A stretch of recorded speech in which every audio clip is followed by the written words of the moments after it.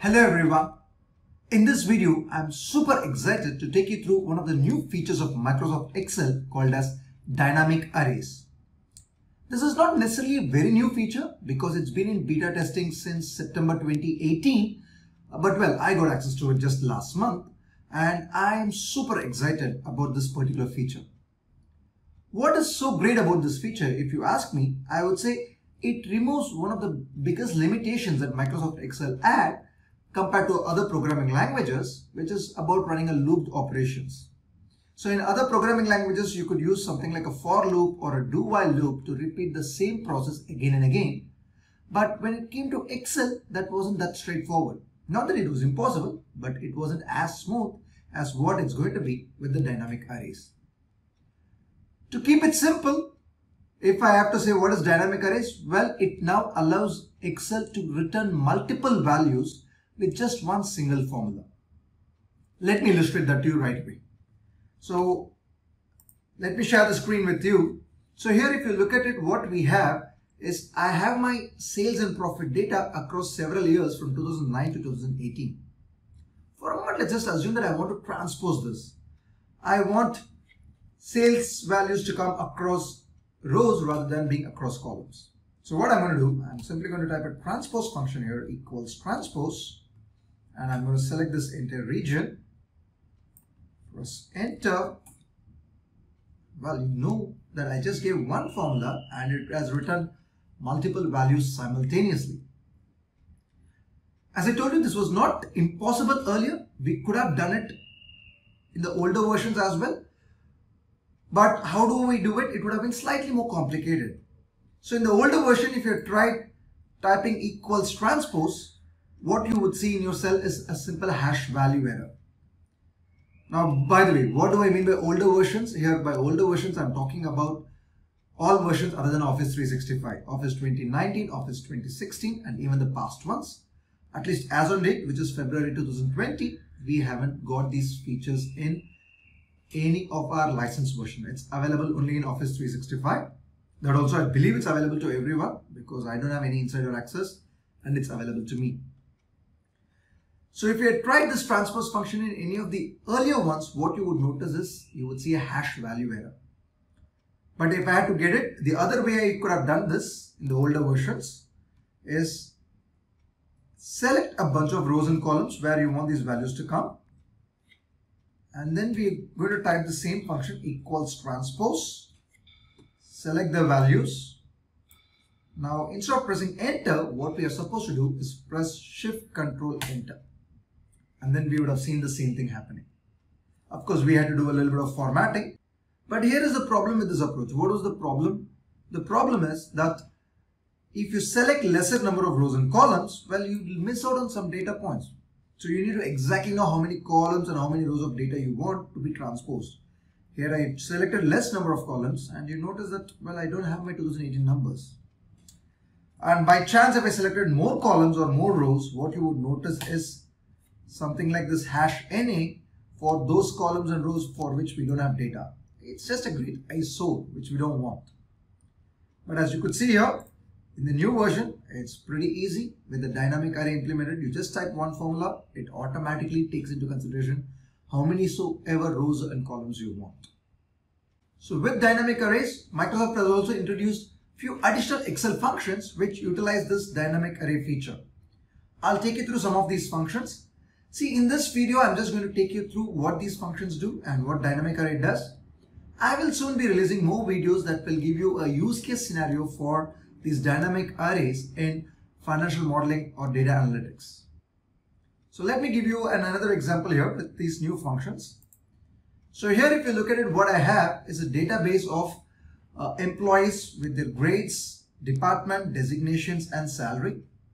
And let's say what I want is a summary table here, which gives me a list of departments with number of employees in them and with the average salary of these employees. Of course, the best way to implement this is through a pivot table. But just for the sake of discussion, let's say you don't want to use a pivot table. How else can we implement this? Let's discuss that. So what we are going to do is, if you had to do it earlier, what you would have done is you would have copied these departments pasted them, and then go to the data tab and click on remove duplicates. We have only one column, so I'm going to continue with this column, remove the duplicates, and we got this. Then I can use a COUNTIF or an average ifs to get these things done. But problem in the process that we just followed was that it was somewhat manual, because later on, let's say I get a new department added, I will have to again repeat the process in here all over again. So what's the solution now, or how does this dynamic array changes? Now with this dynamic array, Microsoft has introduced a function called as unique, which essentially is going to fetch us the unique values. So I'm going to simply select unique and the department, press enter, and you notice that all the department names have automatically come. Now I'm going to use a COUNTIF function to get the number of employees in each of these departments. So let me use a COUNTIF. COUNTIF, I want to count the department values.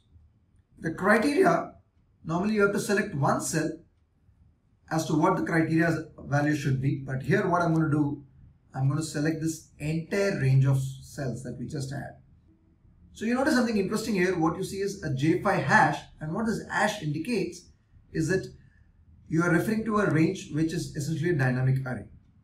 And when I close it, again I have entered this formula only in one row, but I press enter, you notice it's returning me 4 values because the criteria had a dynamic array in it.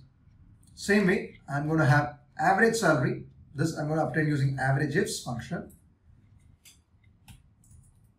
Average ifs, we want average of the salary, provided the department is technology, but again this dimension of technology, I'm going to select all 4. Close, press enter, and we got this average salary. How does it enhance our work rather than doing it manually?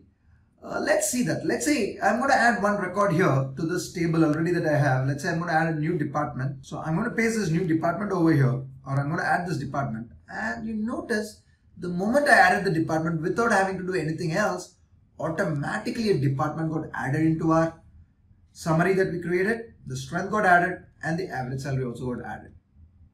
Again, as I said, the pivot table is probably much better in this case, but just as a case in point, how you can use this unique function or the dynamic arrays, this is one example that I just showed you. I'll also illustrate you some more functions. The next one I'm going to illustrate you is a filter function that was introduced as part of this.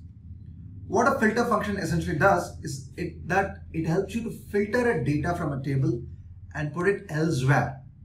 Now if you want to filter this data in its own place, then it's easy. Let's say if I had to filter it for technology department, you could use the filter feature and then we get the department.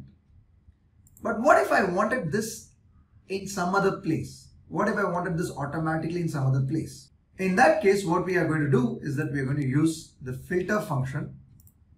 So I'm going to use this function called equals filter, and then I'm going to select this table, put a comma, and the next one I'm going to do is I'm going to select the department column, because this department has to be a department that we mentioned, and I have mentioned that here, what department I want. I want technology. I select it and I close it. Voila. So you notice that this function has returned me the entire filtered values in one go. If I change the department, instead of technology, let's say I wanted marketing, well, we got it. And you notice that my data is automatically shrinking. HR, and we see it expanding automatically. Again, I would have been able to do this without the dynamic array as well, but that would have been more of an optical illusion using conditional formatting and a little bit of brute force. It wouldn't have been as smooth as what we've got here. And one more function that I'm going to take you through now is the sort function, and post that I'll also take you through a sequence function, what they do.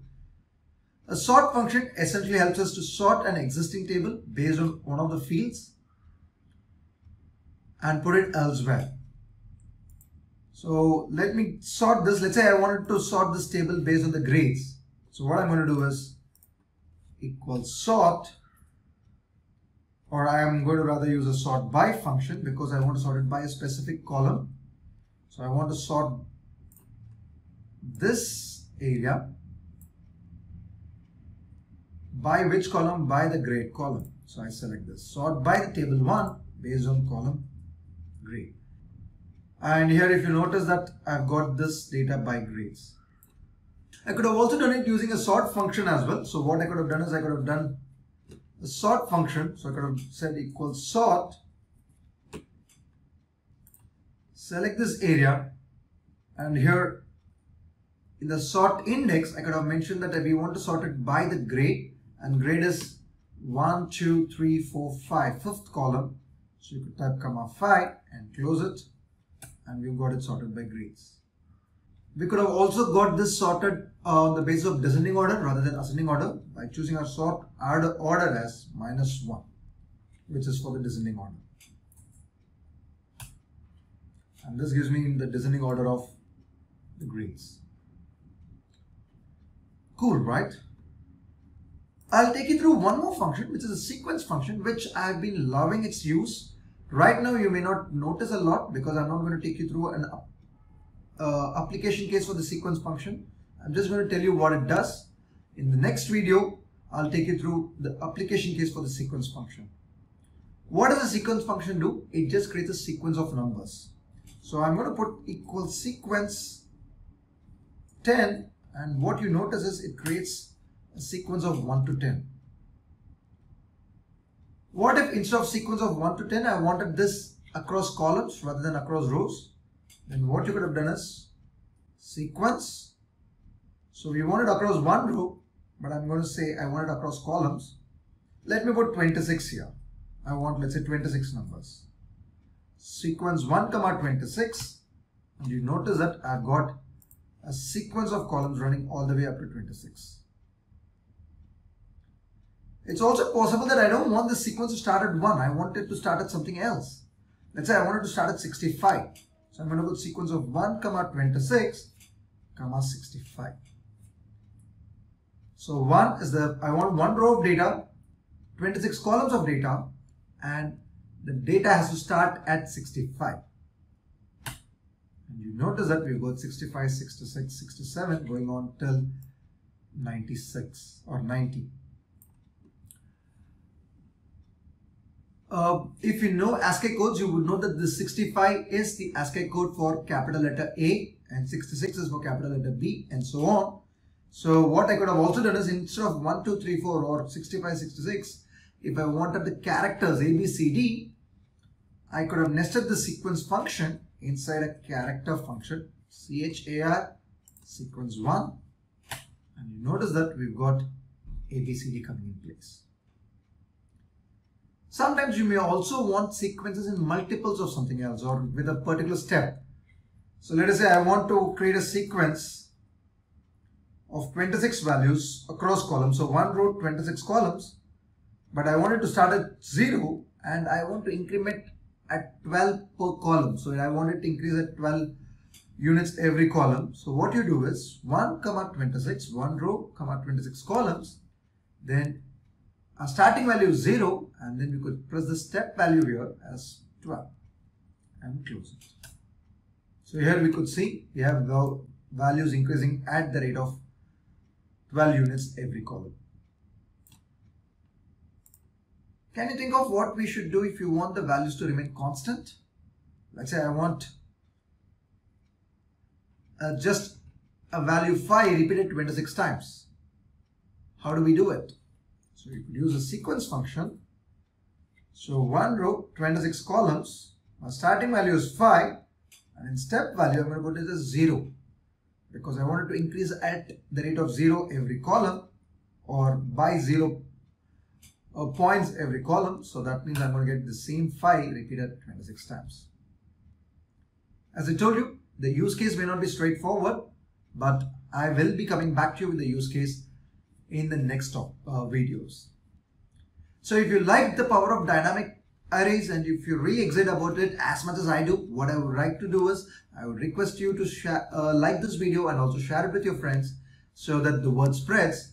But before you also start using these functions, let's be careful about one thing. This is right now available only in Office 365. and it's not available in any of the other versions.